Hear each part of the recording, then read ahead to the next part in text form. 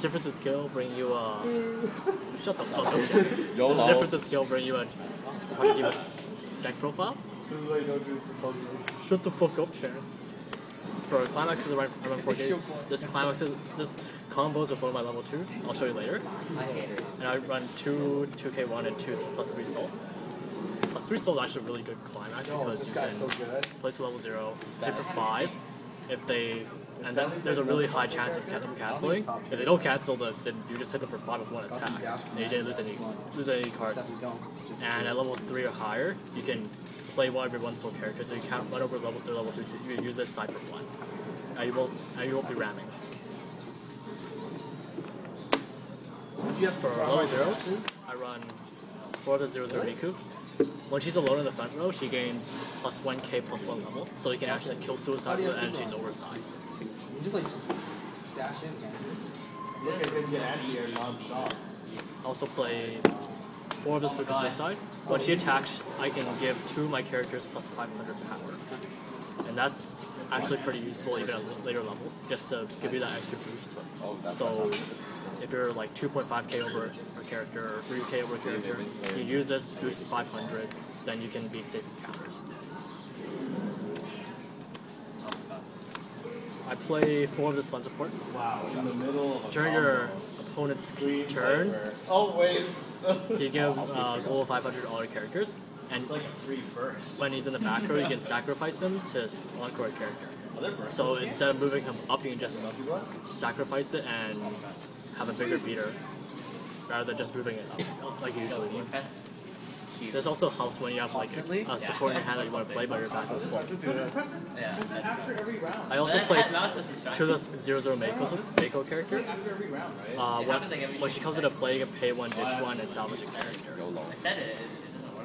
I also play 1 of the Miku Brainstorm. Her first effect is you can pay 1 to draw 1, ditch 1. The Brainstorm effect is you can tap her, then pay 1, then mill 4 cards for every climax you draw 1. For level 1s, I play 3 of this 1/1 Luca. When she comes into play, you have to check the top card of your deck. If it's a climax card, you have to rest her. But this isn't really that bad because you can, if you hit a climax, you can brainstorm out of this, or you can draw with a drawing climax.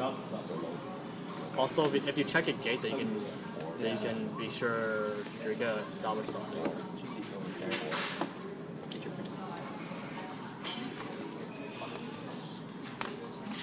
I play 3 of this 1/0 Miku. When she's in the center, she gets 1k. Get out of here. 4 of this 1/0 Luca.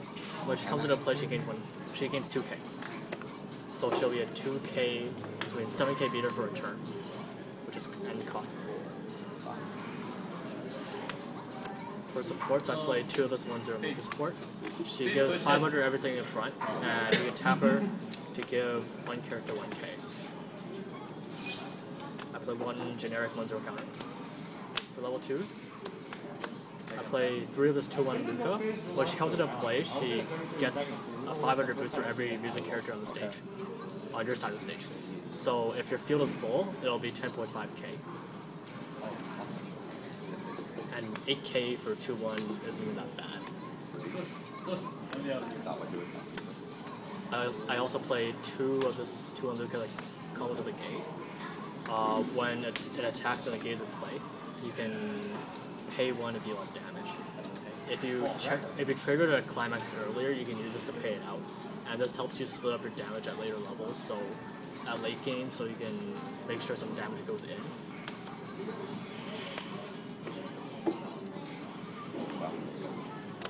For supports, I played 2 of this 2/1 Miku support. She gives 1k to front, and you can tap her to give your entire field a 500 bonus. So she's basically a level support on her own turn, except she gives everything 1.5k. But unlike a level support, she only gives 1k on her opponent's turn. And also play 2/1 counter. What happens when it comes to IKEA? For level 3s, I play 2 of this 3/2 Luca. She gives -1 front. If I have 3 or more, Dude, look at the plug, man. It's retarded. yeah, 3 or more other music characters, she gets It's a plugged 1k in. bonus.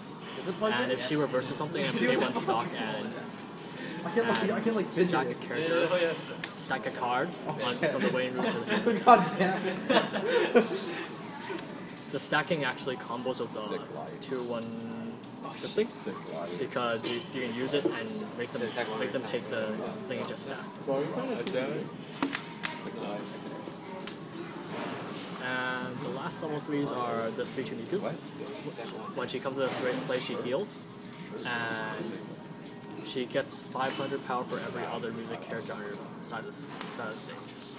So if you have a full field, she'll be 11.5k, not before supports, which is pretty big. Thanks for watching.